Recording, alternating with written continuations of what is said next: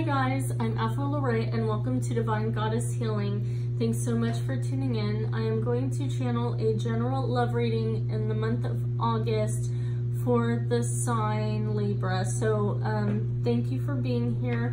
Before we get started, I want us to center ourselves a little bit. So go ahead and take a deep breath in. And release.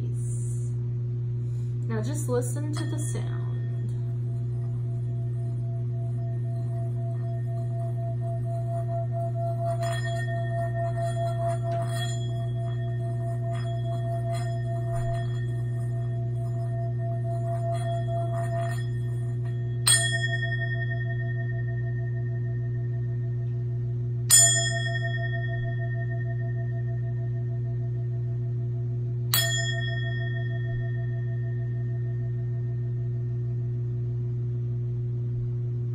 Okay, let's get started. So the sign Libra, in love for the month of August. Where are your energies, Libra? We have giving and receiving. We also have rebuild. And we have feeling alone. So for the month of August, your energies, you're currently, I feel that you are trying to find balance with around the concept of giving and receiving in regards to relationships. We have the number 6 for relationships, partnerships, and this could even be with friends, family. I mean, it really, the list goes on and on. Because I think this is something that you've dealt with all your life in all your relationships. And you give so much that it leaves you feeling depleted. It leaves you feeling alone because you're always there for everyone else.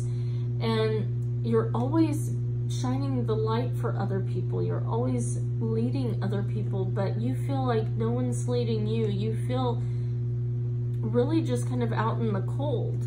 And sometimes you're just lost. You don't know where to go or how far to allow this to take you. So I think you're really kind of in the hermit energy here.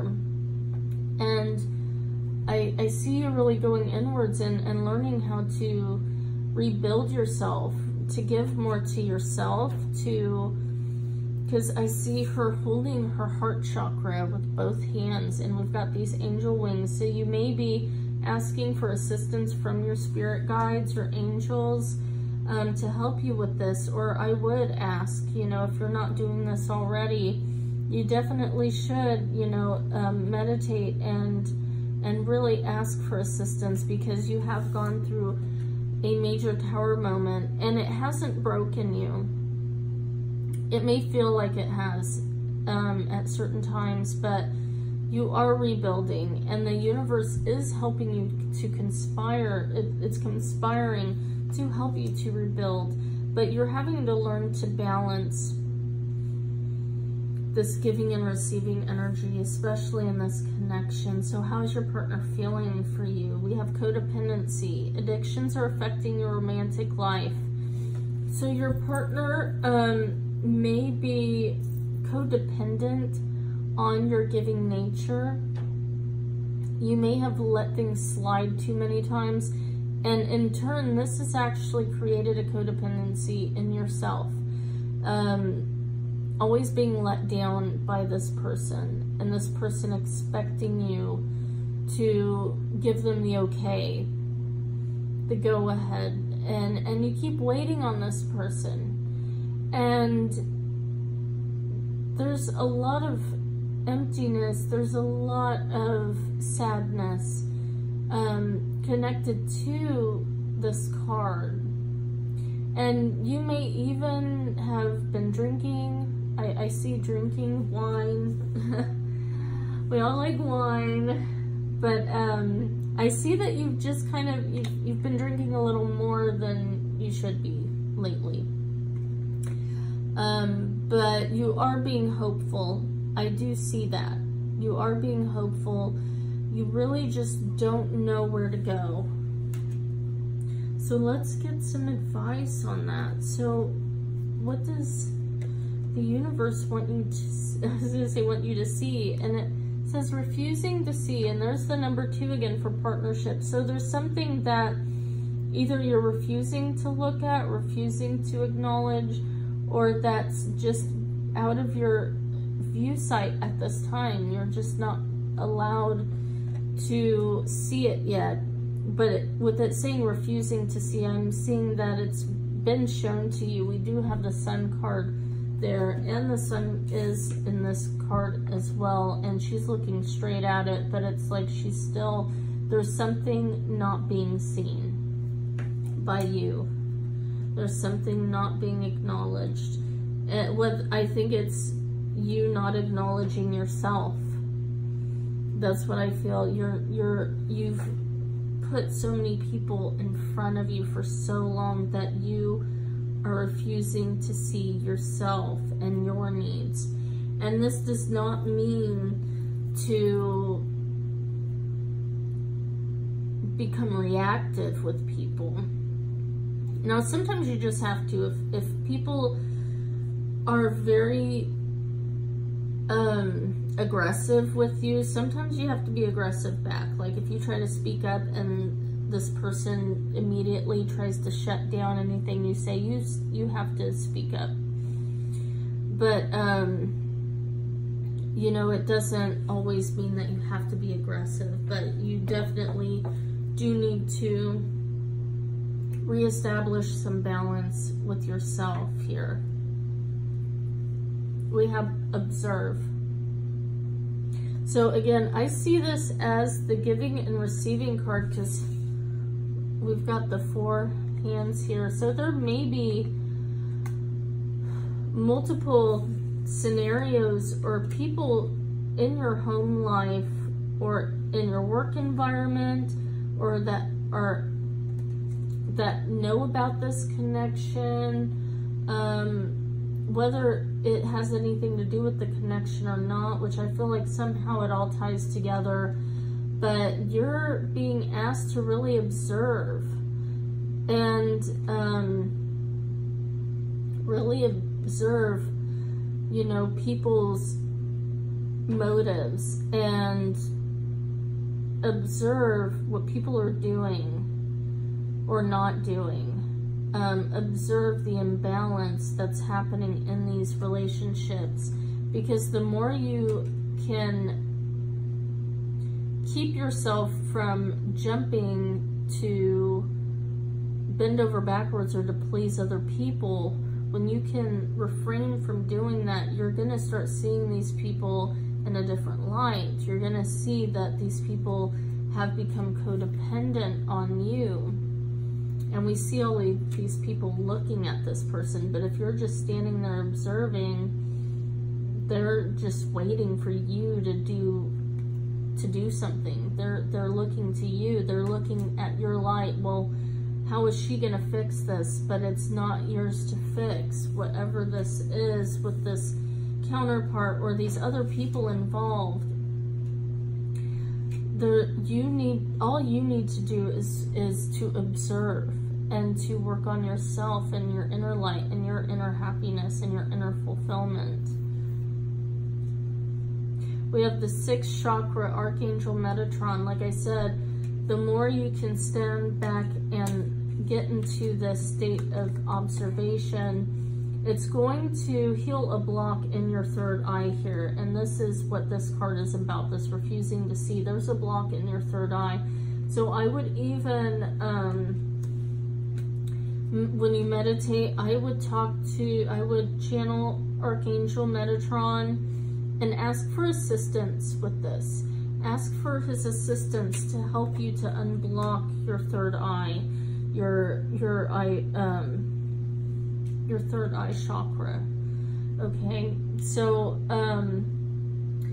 that's what he's here right now to help with, even through this reading, just trying to reach out to you so that you can understand what's really happening. We have rainbow. You are a jewel, even though you may not see it. Even in the darkest times, you shine eternally bright. You are surrounded by an aura of love, and a pot of gold awaits beyond the horizon. All will clear soon. Trust and continue to follow your dreams. You are eternally blessed.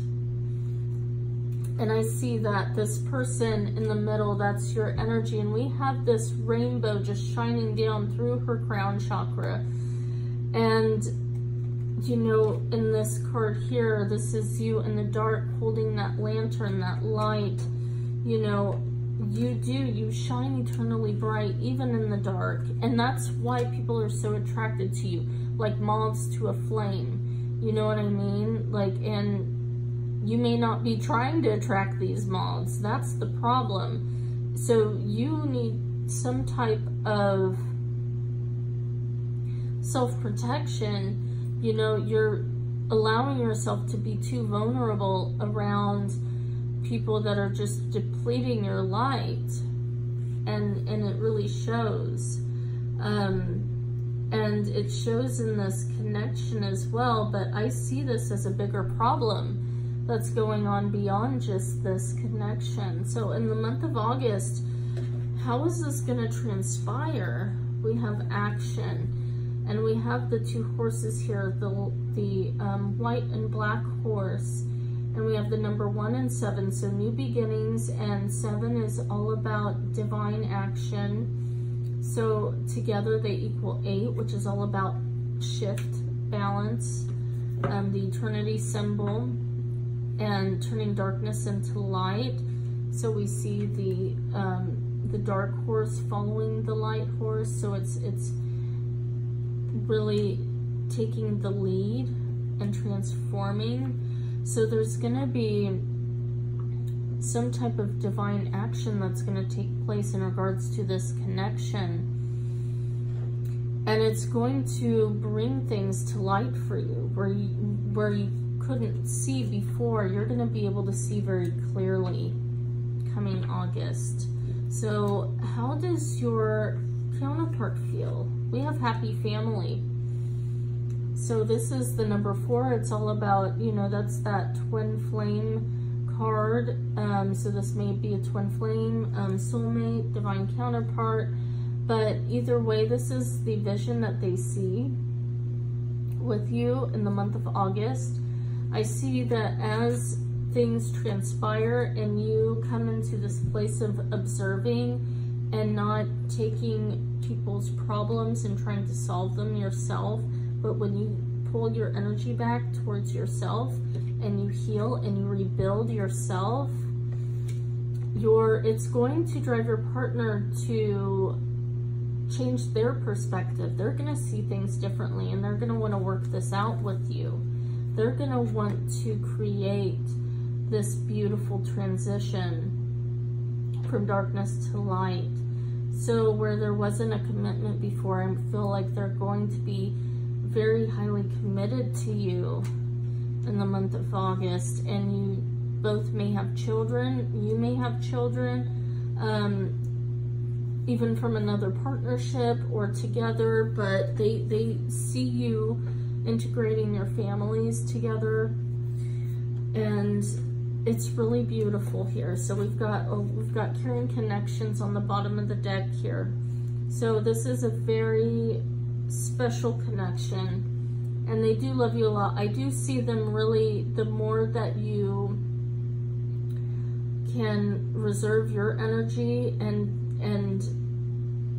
give your energy back to yourself and stop putting it out there, you're attracting your partner to step up and to step into their masculine energy and to start actually doing more for you, giving you little surprises, maybe connecting with you a little more, checking on you more often, and making efforts to take you out, to have a real connection here. Oh, we have man holding a heart. Like, these are really beautiful energies coming from your partner here.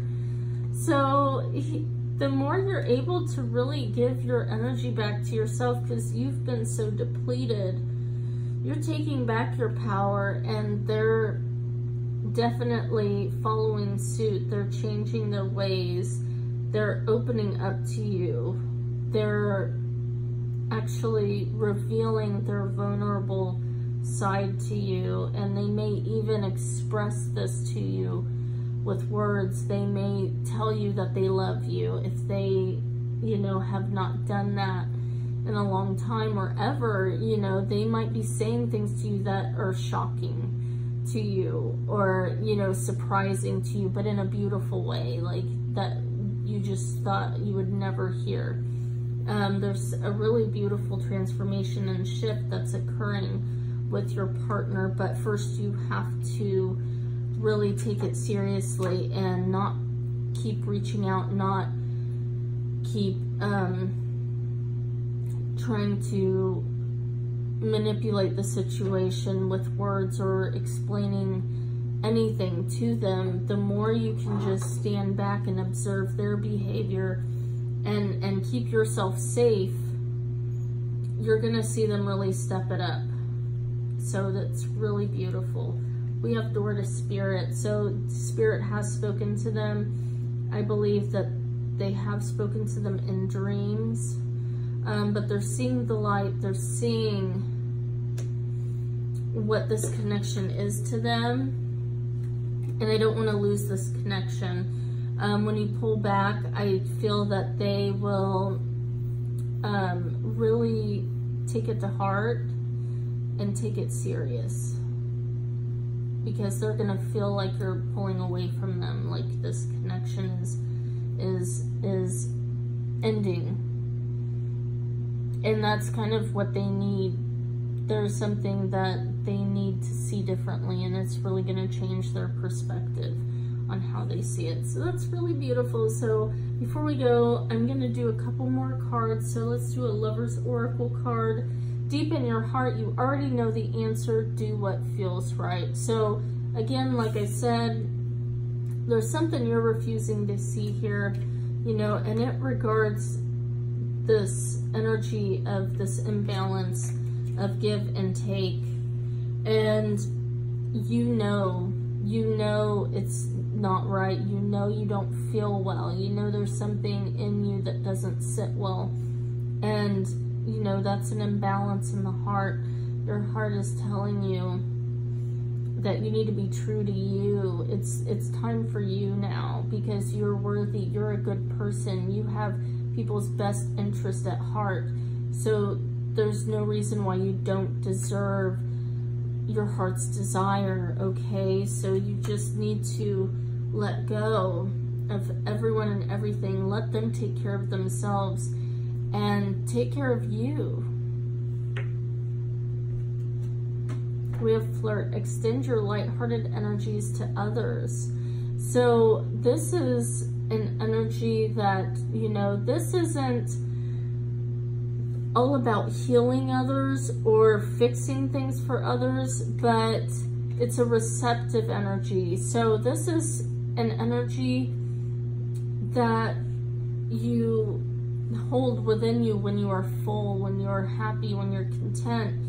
And when someone comes to you open-heartedly, like this here, this man with a heart, you can be receptive with that lighthearted energy back by being appreciative, by being playful with them. That's how you thank them. You don't have to thank them with, you know, your words or over-explaining or doing. You just have to be receptive. You just have to be open when they come around. You just have to be forgiving. You just have to let them know that it's safe to love you. So thank you so much for tuning in. That was a really sweet reading, and if you resonate with this reading, please like, subscribe, and share, and click the bell button for more notifications on any future readings.